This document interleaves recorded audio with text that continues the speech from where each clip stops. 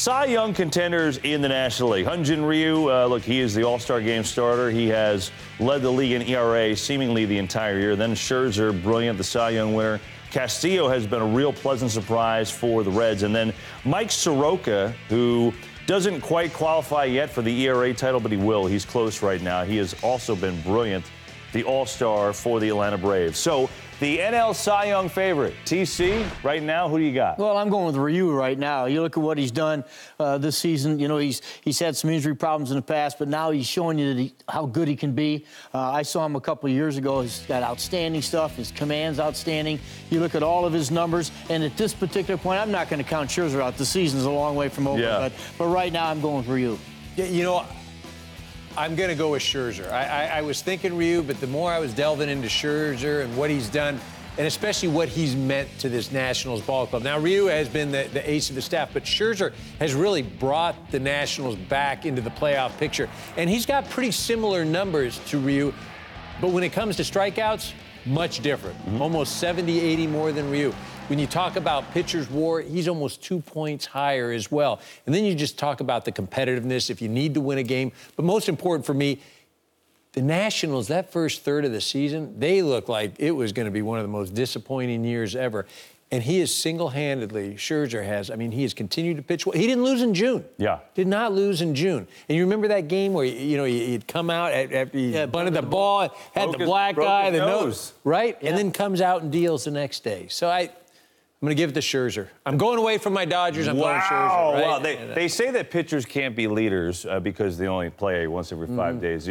Does he break that mold for you? Yeah, he's such a competitor. It's unbelievable. You watch him pitch, and he's into it. He is into it. I mean, he never wants to come out. He wants the ball. Every inning, he does. Don't even mention pitch count to him. So, yeah, I mean, that's why I said I'm not going to count him out. But you know what? It's always nice to have good pitching. And if the Nationals get themselves a little bullpen help, I mean, Max Scherzer, he's going to get it. If you play those guys in a one-game series and he's on the mound, you got problems. That is a problem. But the only thing that could really stop maybe EK, your argument, or the Nationals or Scherzer is his health, because he's not pitching against the Braves this weekend. It's not by choice. He received a cortisone shot earlier this week, and he's been on the injured list dealing with inflammation in the bursa sac under his right shoulder blade. Nationals ace has not made a start since July the 6th. He has been able to play catch, but he says it kind of feels like a golf ball back there. It's so the Astros win. They beat the Rangers, who are trying to hang in this playoff race, 4-3, back-to-back home runs. Verlander, we showed you the home runs, but just the 2 earned runs in 6 innings. You know, and so you look at the Astros, TC. We know they have Verlander and Cole, which is as good, if not better, than anybody else. Right. We know their bullpen back end, last couple, really, really good.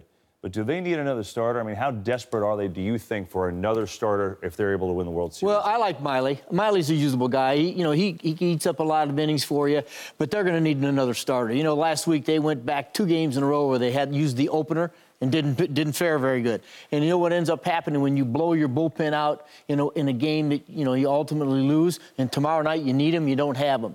So I think for them, they've got a great club. They've tremendous talent. You know, they've got the number 1 and number 2, but they're going to need a 4th starter. Yeah, they have to get somebody to occupy that 3rd spot in the playoffs, right? They're going to be fine, I believe, to get to the postseason. I don't think the A's catch them. But when you're talking about Verlander, Cole, and then Miley for me is your 4th or if you need a 5th starter, but not my number 3, because I'm going to go against teams that, again, like if I get to the World Series and I'm going against the Dodgers, I could be facing Kershaw in the 3rd game. Right. And I'm going Miley versus Kershaw, and I feel like they can go out there, or they should go out there. It's the one thing that they need to do. They need to get one of those top-of-the-line starters and put them in the 3rd spot. Then they become the team to beat in the American League. The top-of-the-line starter, though, does that guy exist? And my second follow-up to that would be, we've talked about like a guy like Stroman, who I think we all feel is like a middle-of-the-rotation guy. Like, would he help the Yankees? Not so sure. Would he help the Brewers? Not so sure. Would he, though, help them because they have Verlander and Cole? Well, I think he helps them. You mentioned those other teams.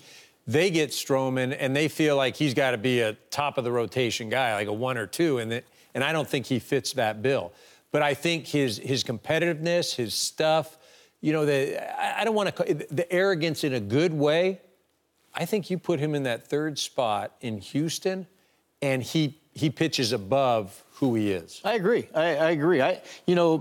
He's a very, very good pitcher, but he just makes you. He all of a sudden, it kind of solidifies their rotation. It gives you 4 solid. And again, I'm a real believer the way postseason is being played now, Kevin. You're not looking to get 7 innings out of these guys. Verlander's going to give you 7. Cole's going to give you 7, and after that, if you get 5, you're going to your bullpen. Heck, if you get 3 nowadays, Yeah, Terry. really, Good job. You gave us 3. Let's go out of the pen. So we'll see what the Astros do.